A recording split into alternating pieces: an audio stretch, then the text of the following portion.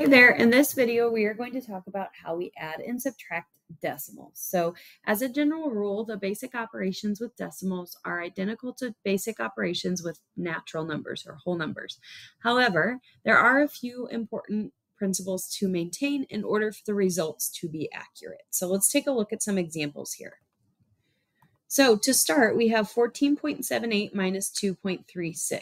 So what we want to do anytime we're adding or subtracting decimals is to make sure that the number of decimal digits in each decimal is identical. So we want to make sure that the number of decimal digits, meaning the number of numbers after the decimal point, is the same in our two numbers. Now we see 7, 8, and 3, 6. So there's two decimal digits here and here. So that is good to go. If not, we'll see what we do on example 2 here, if they're not identical. So they are identical, so we can move on. So we are going to ignore that decimal point. If it helps, you can actually take it out to start and perform the addition or subtraction as if you would if those were whole numbers. So for example, we are going to do 1478 minus 236. But in the end, we will place the decimal point back in the same position that it started with before performing the operation, meaning we are going to place it in our answer with two decimal digits. So our answer will have two decimal digits because that's how many decimal digits, each of our original numbers started as before we did the subtraction. So we will go ahead and subtract 1478 minus 236. So when we do that, we subtract down the columns. 8 minus 6 is 2, 7 minus 3 is 4, 4 minus 2 is 2, and 1 minus 0 essentially is 1, or just bring the 1 down. So our answer is not 1,242, and you can reason through that with, if I take 14.78 minus 2.36, and if I just ignore those decimal digits for a second, 14 minus 2 is 12. So it's going to be somewhere around there. That can help you with estimating as well, in figuring out where those decimal digits are and where the decimal point goes. So remember, we said there are going to be two decimal digits. So that means the 4 and the 2 are going to be our decimal digits. So we put our decimal point between the 2 and the 4. So that will be 12.42 as our final answer.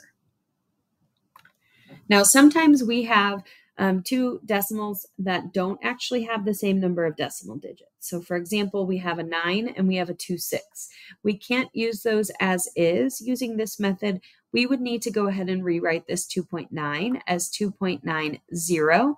So when there's fewer decimal digits, we're going to put zeros at the end of that number, and it won't actually change the value, but it makes it line up in terms of how many decimal digits there are. So if we were missing two numbers, we would put 2 zeros, for example, in comparison to the other number. So this is really the problem we're doing. And again, the 90 and the 26 tells us that we will have two decimal digits in our answer. So our answer, again, will have two decimal digits. It won't always be 2. It's just these two examples did end up that way. So we will have 2.90 plus 3.26. And notice how the decimal points line up.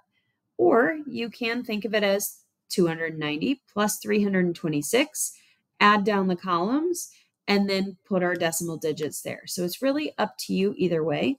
So if I eliminate those decimal points, then I'll add down the columns. 0 plus 6 is 6. 9 plus 2 is 11. Carry the 1. 3 plus 2 is 5. Plus another 1 is 6.